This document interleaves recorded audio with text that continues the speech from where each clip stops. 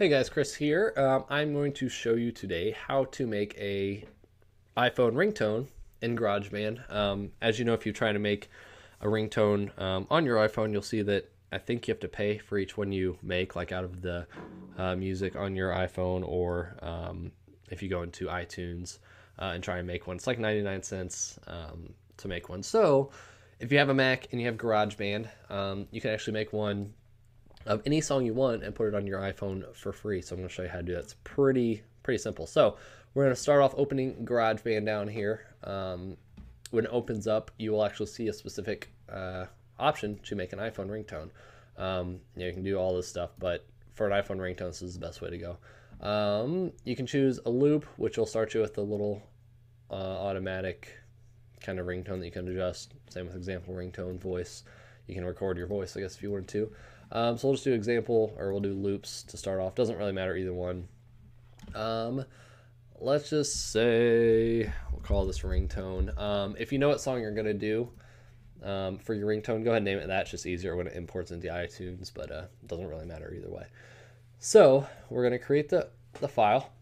Now you can see this is one that they've already kind of pre-made. I'm sure it's just super awesome and great sounding. Let's take a listen here.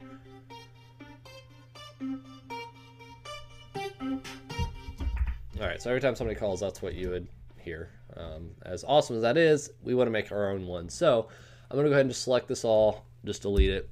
And then if you go into, click on each track, just hit Apple or Command Delete. And that'll get rid of all those as well. The track you can actually make, I believe it is like 40 seconds maybe. Maybe it's just 25. Let's see here. If I could get it to click right, that'd be awesome.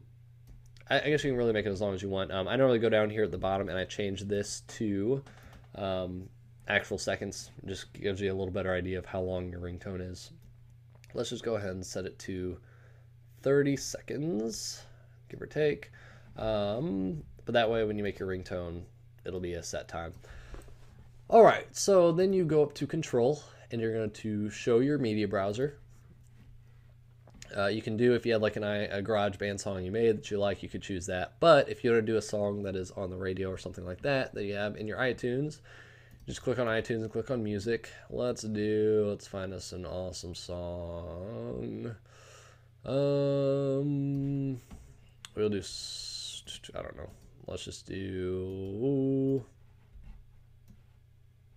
find just a song in general that's not going to be swearing profusely at you when you listen to it.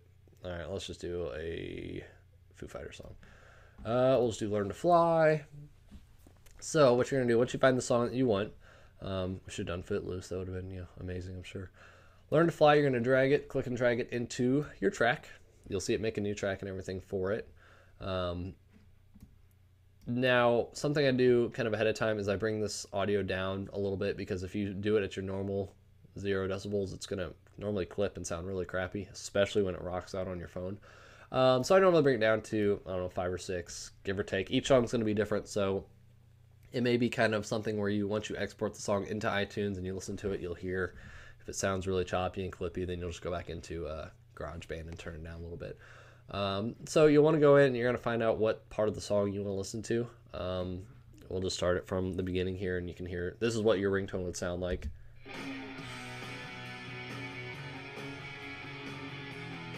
Okay, whatever. So, and that'll go for 30 seconds, or 29, whatever I ever set up. It's probably supposed to be 30. So, then what I do is I come in, once I have the part of the song that I want, I bring your little, your cursor here to the timeline. It's at the end of the yellow selection, because again, your yellow selection up here is how long your ringtone is going to be.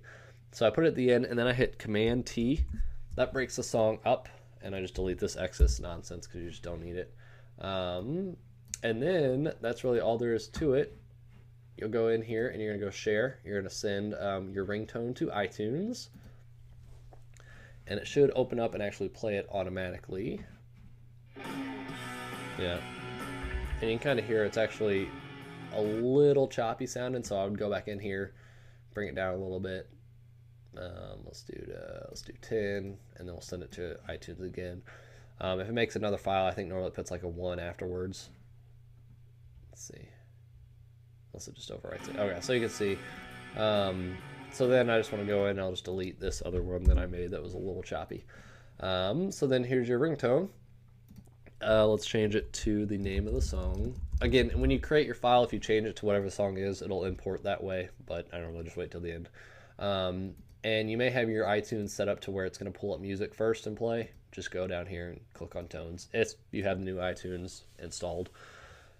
And then once that's done, you just plug in your iPhone, sync it up to your tones, and you should be good to go. And then you just go into your phone settings and choose ringtones, and you'll see Learn to Fly there. But yeah, it's a pretty simple thing. It's cool to make your own ringtones. Again, just keep in mind that this is going to play every time you have somebody call you.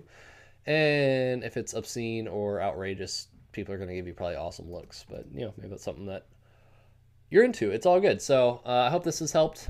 If it has, please subscribe. I'm going to try and put more videos up to help with any questions you have. But if you have a specific item you need help with, let me know. I'll be happy to do it. But any further questions, just put in the comments, and I appreciate it.